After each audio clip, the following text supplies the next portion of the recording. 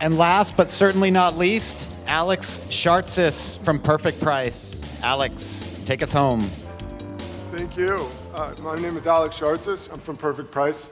Perfect Price helps travel enterprises price dynamically using artificial intelligence, machine learning, all of their data in real time, and data from the internet. Before we get into this is the last presentation before lunch, so we'll do a little audience involvement. Raise your hand for me if in the last year you haven't been able to get the seat on the plane you wanted, the hotel room you wanted, or a rental car that you wanted. It's a lot of people. Me too. I'm staying across the street because this hotel was sold out. Well, the reason for that is because of pricing. So let's go back in time a little bit to understand how companies price today. Back in the 80s and 90s, a bunch of incredibly impressive software companies brought the latest and greatest computer science advances out of the lab and into the travel industry. These companies revolutionized how companies price, and in doing so, they generated millions and millions of dollars for travel companies, and at the same time, they even put other companies out of business, the companies that didn't adopt the new technologies. The challenge, though, is that these were incredibly expensive implementations that took years to finalize and millions and millions of both license fees and service fees.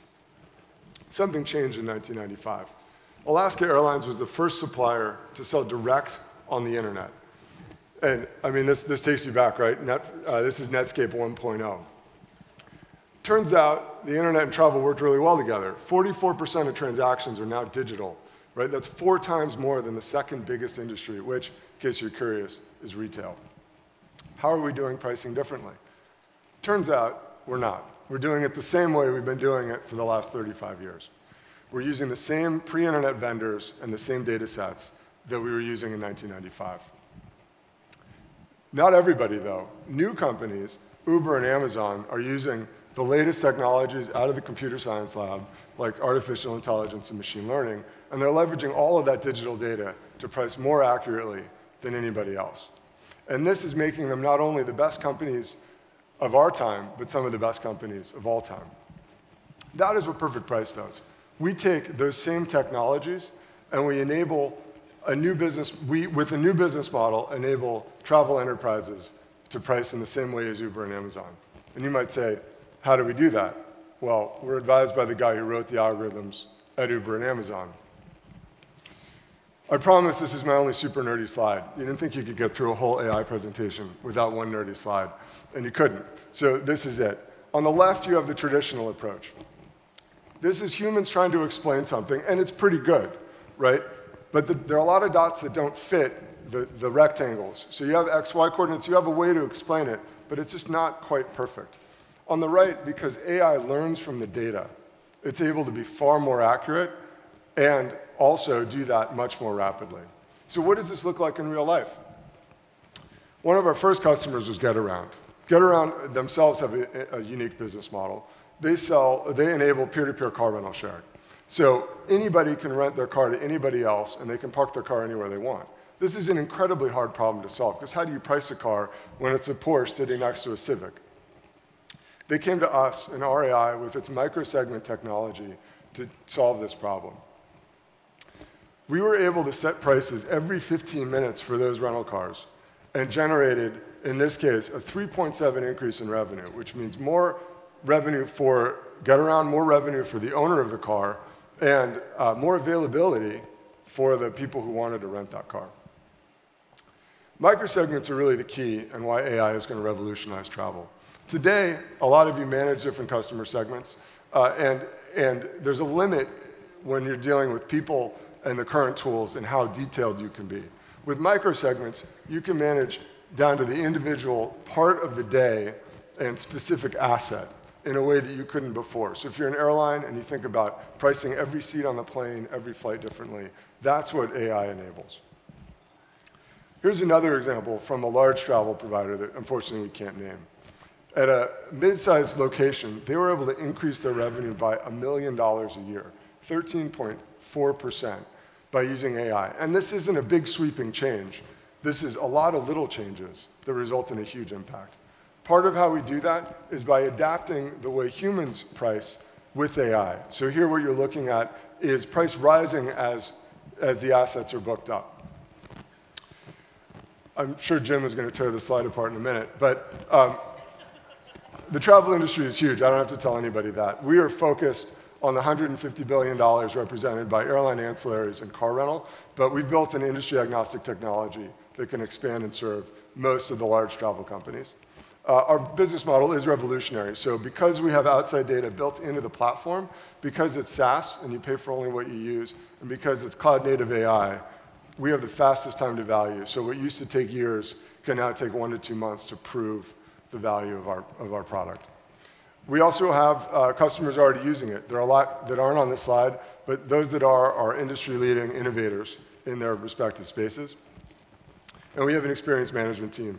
I know a lot of you from being at TripIt back in the beginning, and we have a great artificial intelligence team led by my co-founder, Youngin, and a sales team led by Will from Pros.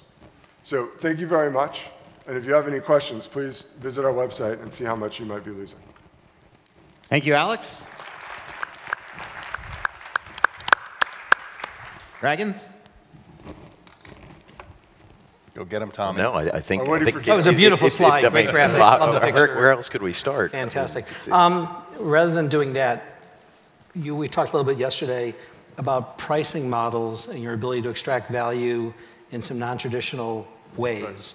Can you just give us a little more color on what that might look like? Yeah, so I think one of the big challenges is trust, right? So, I mean, we have algorithms that work really well, but if you're a Hilton or an Enterprise or an Avis, you trust that our algorithms are going to work better than either what you're doing now or what you might be doing with the technology you have.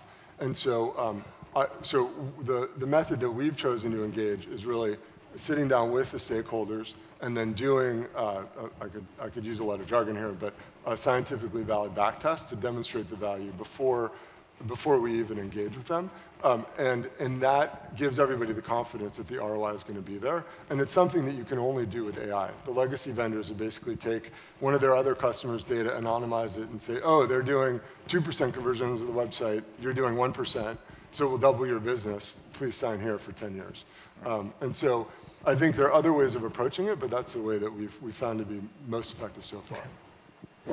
So can you distill down into the most simplistic language the opportunity that you saw here? I mean, revenue management has been, under attack for a while, with Duetto being one of the companies that's done it well, right? So what did you see here, and why do you believe there's an opportunity to create something new that will last? Yeah, I mean, I think one of the things that surprised me was customers coming to us because they heard about what we were doing, and they said, look, what we're doing now just isn't working the way we want it to. It's so core to our business. We have to get this right.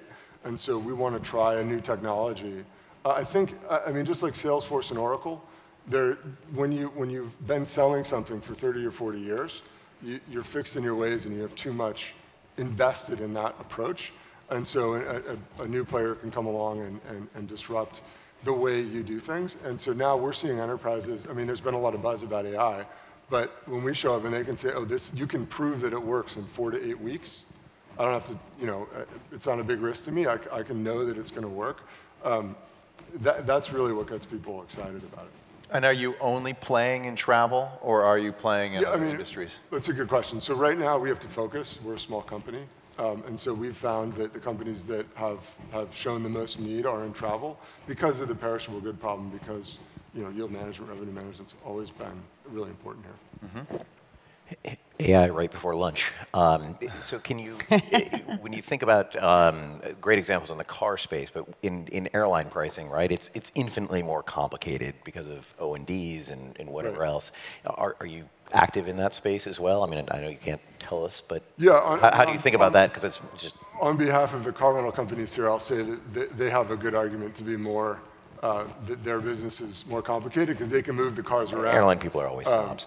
But yeah, I mean, I think yes, the short answer is people have reached out to us in that space as well, and we see an opportunity not to do everything, right? Not to displace 400 people at Delta Airlines, but to solve the ancillary problem, which with the evolution in technology, there is a really big problem worth potentially tens of billions of dollars.